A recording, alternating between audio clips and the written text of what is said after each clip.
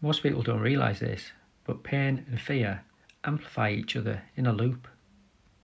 When a sensation feels threatening, your nervous system reacts with fear.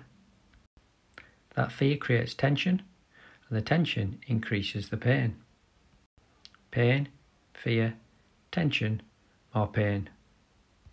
Not because anything is damaged, but because your system is trying to protect you.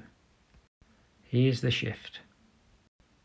When you feel the first spark of fear, pause.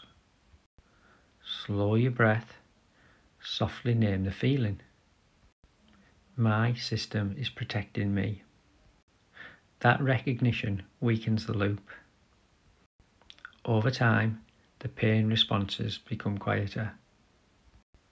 If you want to understand the patterns that keep pain alive and how to break them, follow along.